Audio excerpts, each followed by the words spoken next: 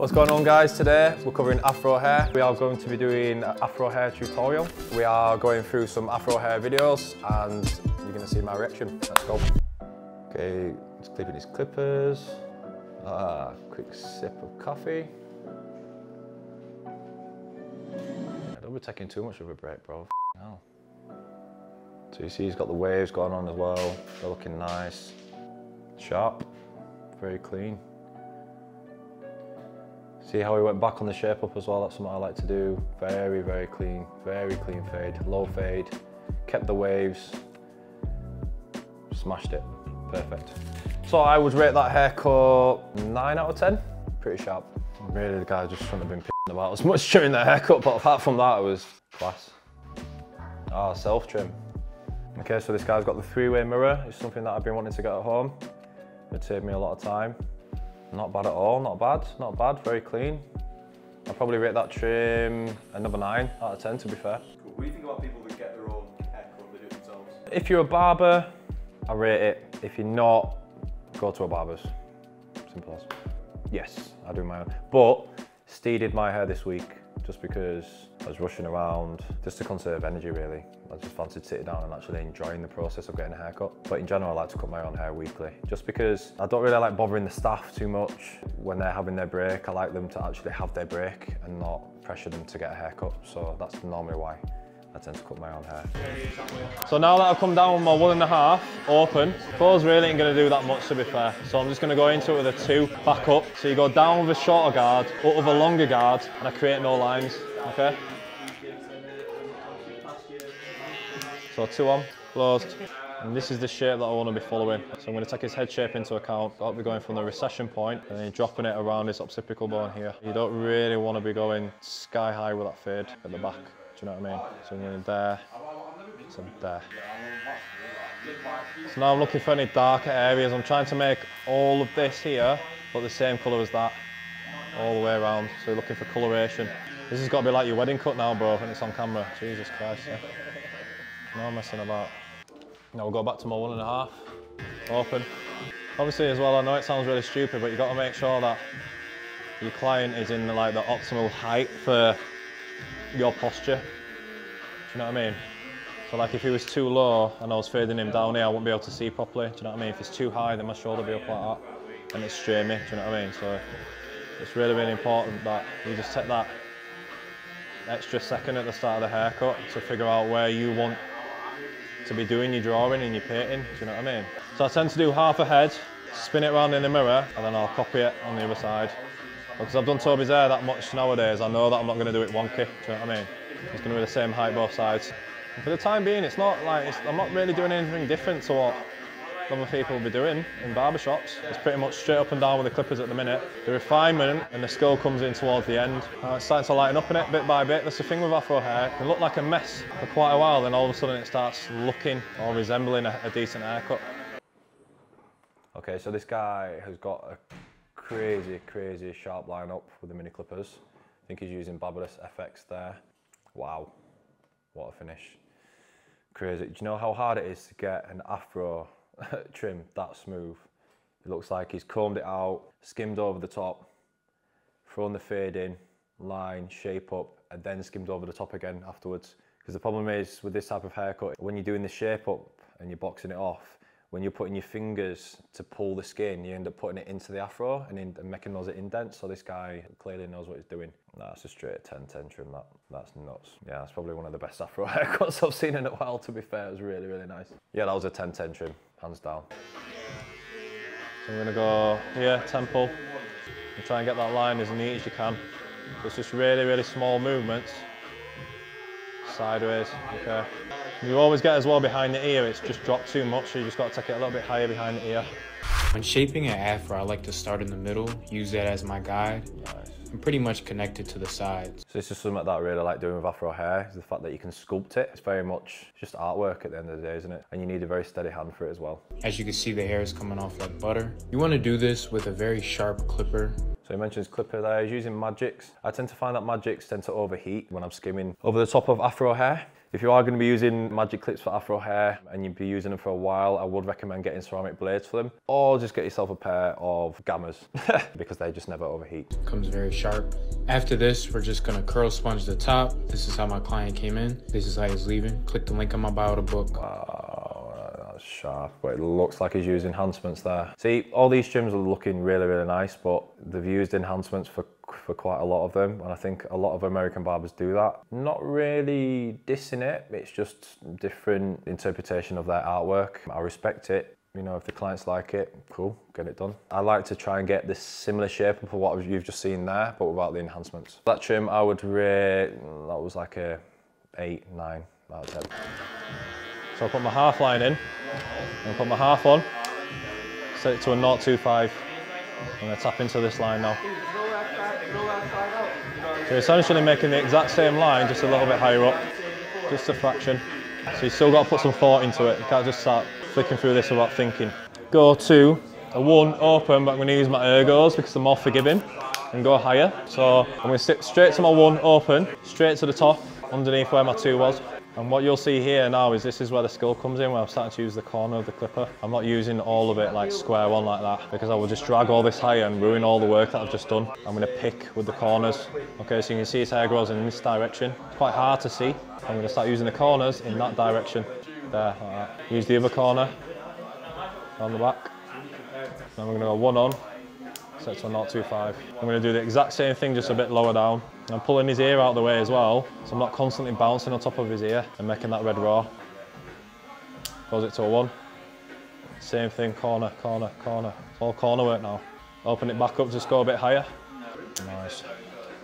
Close it again to a 1. What I'm looking for here is any dark streaks of hair that I need to pick out. I'm not going to get it going into it like that. I have to tilt the clipper on its side. Set to a 0.25. I want to work higher, open it up. I want to get this bit here, see that's dark?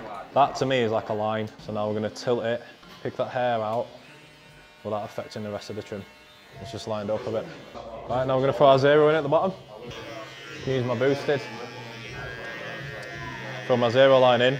Just don't go as high as where I took my half.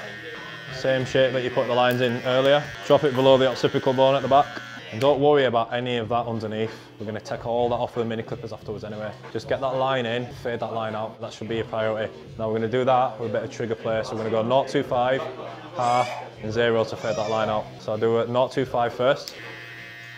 Seems like it's doing something. And what it does is it pushes a little bit of that weight higher. So then what I do is I'll open up to a half and I'll go higher on my half to flick out that weight. Now I'm using corners, and then I'll tap back into that line with a 0 at the bottom and 0.25. And now you can see a nice even blend from the 0 up to the 4 with the grain. This is how my client felt about his trim when I left the room.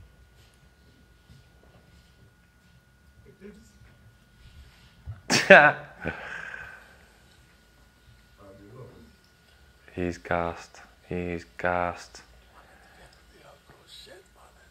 So here's the thing though, I don't know. The shape up looks really, really nice. Bordering on going too far back. I'm not really liking that tape, if I'm honest. I feel like it's too high. It just goes too high up into the haircut. And the problem is if you do a taper that's too high into the haircut, it looks like a really badly done fade. I rate the shape up. Shape up's up there, but I'd have to give that trim like a 6. It's nice when you get the excitement from your clients like this though, it's pretty cool. So the curling sponge as well. See, I was a fan of the curling sponge before, but now I prefer the curling comb because you can rinse it underneath the tap. Now let's push that weight up higher. Open it up, half. Lightly flick through that. Problem solved, mate. Honestly, the reason why I love cutting Afro hair so much is because it's literally like shading. It really, really is. Now we're just going to clear that hair off at the bottom with the mini clippers. So we've got the hitters, 0 gapped. Sometimes I'll turn them upside down just to get them to hit a little bit more. Just makes it a little bit sharper when you turn your clippers upside down. So if say you guys at home had a 0 line there and your big clippers were struggling to get them out, with the 0, what you do is flip it upside down and fade upside down, up like that, and it gives you like an extra ½ mil. So if you guys are struggling to like fade out your foil lines and stuff, you can already see that it's infinite sharper. You can do that as well, just play with your levers as you're going. Maximise the use of your tools, different ways you can use them.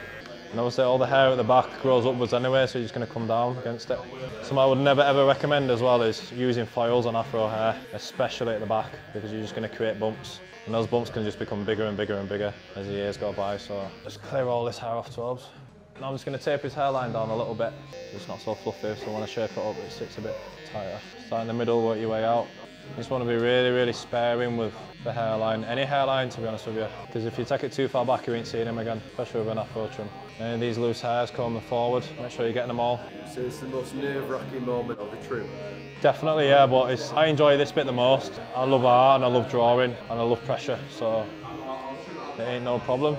We're just aiming to get that as neat a 90-degree angle as you can, really, even if there's some loose hairs, go up. The rule is if you see it, don't ignore it. Nice little C shape. There you go, nice natural shape now. Okay, so now what I'm doing now is I'm looking in the mirror, any sort of imperfections, because when I look at this in the naked eye, it's like your eyes. If you've been staring at a haircut too much, it'll start lying to you, but the mirror will never lie to you. So for me, I just needed a bit of clipper of a comb there towards the back, and that'll neaten that up really nice. So it's there, I could see in the mirror. So what I'll do as well is if I see it in the mirror, I'll point to it, then I'll go to it. Because if you look in the mirror and then you look down, you've lost it completely.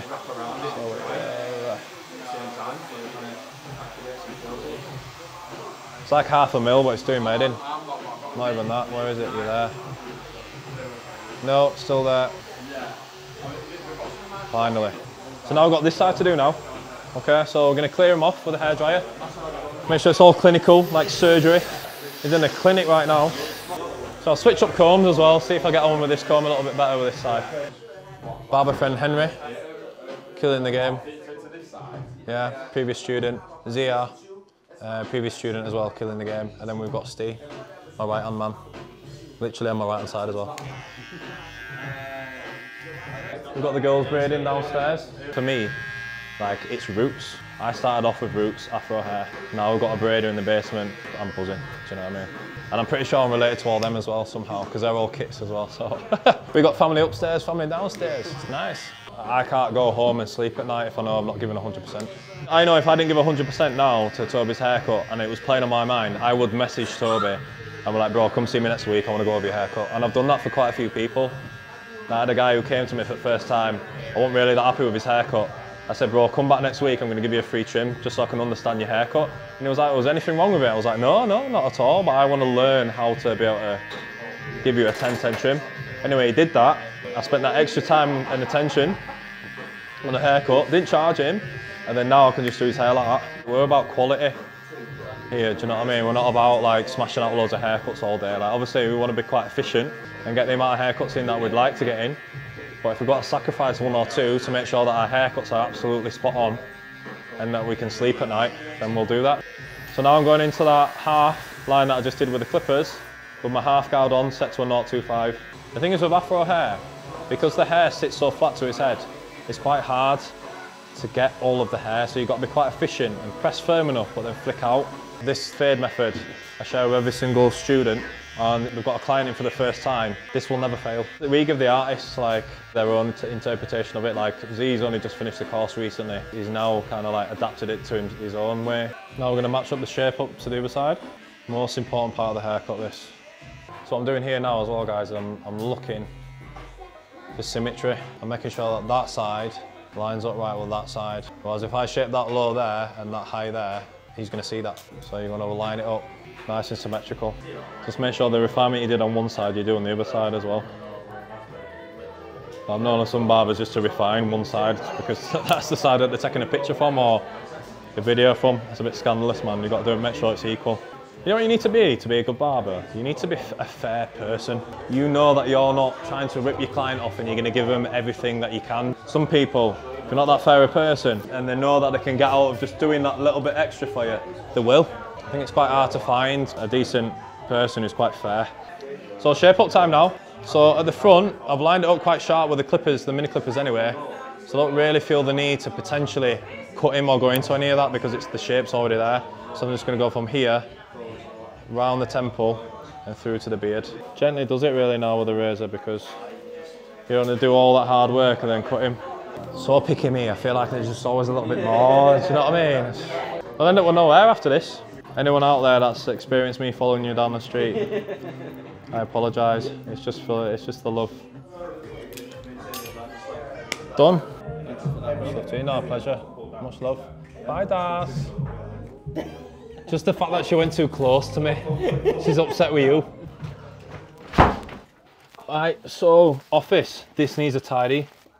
I just wanted to talk about the schools a little bit more, really, because I feel like it's the projects that we've spoken about probably the least. We're now providing barbering education to schools. When I was in school, I really needed vocational kind of subjects where it was very hands-on. And I feel like a lot of kids are needing that now as well. It took about, I think it was almost 2 years of meetings just to make that happen. If either one of those parties wasn't patient with the back and forth, then it just wouldn't have happened. And then we've since then had an interest from another school, so potentially school number 2.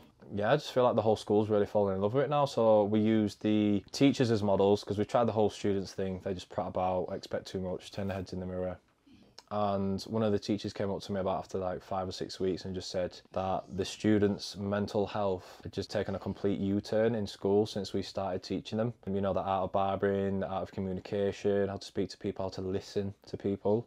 Yeah, watch your space, big things to come. So today you got to really see my passion for Afro hair, the detail that I go into, the refinement that's necessary, just the attention to detail really.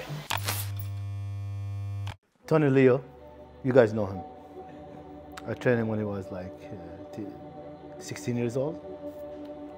He's getting better day by day.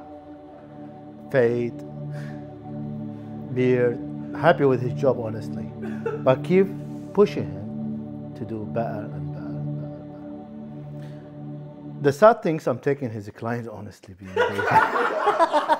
That's true, bro. That's true, I swear to God.